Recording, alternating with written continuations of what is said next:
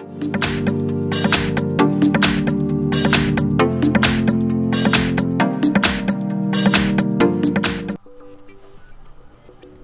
welcome. In front of me is a Galaxy S10 Plus, and I'll show you a couple tweaks and tricks that you can do on your device. So starting off, we'll enable the quick open notification panel, which to demonstrate, normally when you pull down from the middle, you get the up drawer. And also if you do the other way, it's also up drawer. And to pull down, you have to go straight from the top. There is a way to actually change it, so you don't have to go all the way to the top to pull it down. And so let's go into settings. Then it's going to be display and home screen and quick open notification panel. Check that off. And now, as you can see, you can always pull it down however low the screen you are. It's a fairly handy feature, and for me, I love to use it. So moving on, I'll show you a couple other things associated with sound.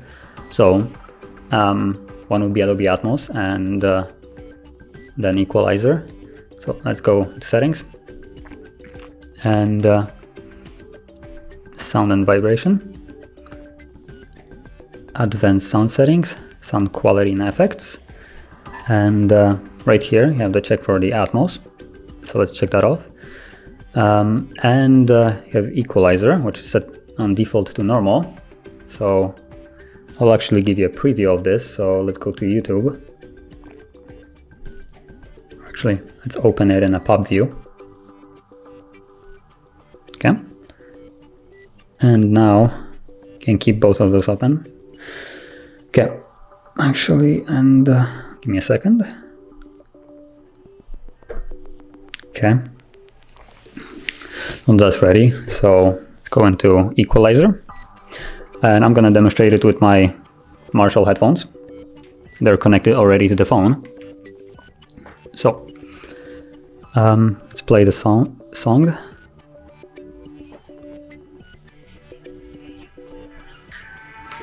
And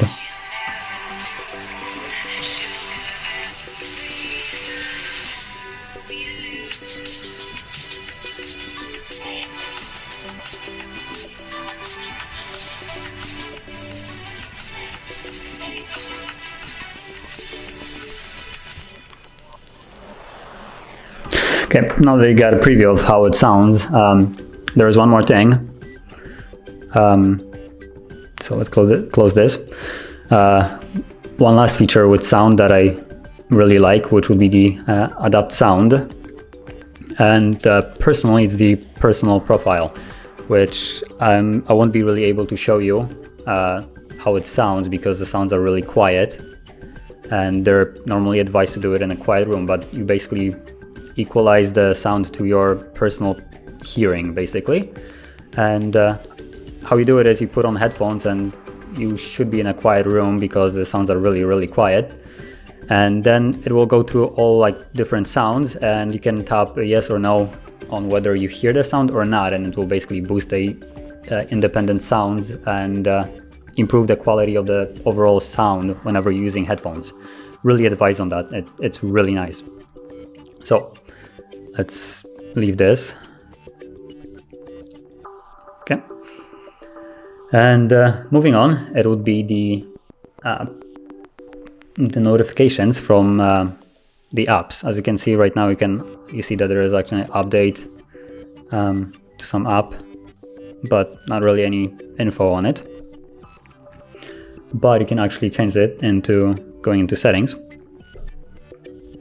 and it's gonna be actually it was notifications and app icon badges, and it will be normally checked on, so you actually see the numbers. You actually can customize it right here to have either dots or actual numbers, but right here I have the show notifications, and when you check that off, you will be basically able to hold it and it will show you what the notification is. It will also work with phone, which there is no missed calls or anything, but if there would be any like notifications for messages or phone calls, you would be able to see who called you or the message itself, what someone actually has written to you, and you can check it from here and swipe left or right. So yeah, really nice. And moving on, it will be the Edge Panel, as you can see right here.